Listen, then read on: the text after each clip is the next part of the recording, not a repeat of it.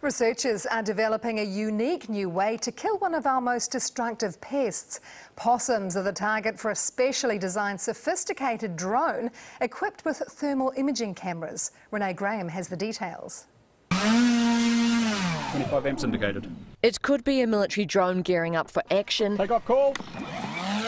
But it's actually an unmanned aerial vehicle taking off to fight the war on possums. What we've come up with is something that's looking at two rapidly evolving technologies and combining them into an application that's going to help us determine where possums are in a more cost-efficient manner.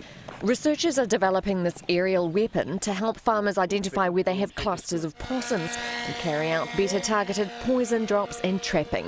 A thermal imaging camera spots possums from the air, with a special computer program being developed to tell the difference between the pest, sheep, cats or birds. If you can make advances in efficiency, we can also make better decisions so that we can focus on priority areas. The drone, developed with Landcare Research, aims to control bovine tuberculosis, the infectious disease carried by possums which infects cattle and deer and can kill them. The Department of Conservation also hopes to use it, saying if control operations also target rats, native wildlife should benefit. You go out in the middle of the night, it has to be about 4 o'clock in the morning when there's no heat left in any of the trees or the rocks, and so you don't get any of that background noise. The thermal imaging camera cannot see beneath dense bush and canopies, and operators will need a special licence and have strict flight controls.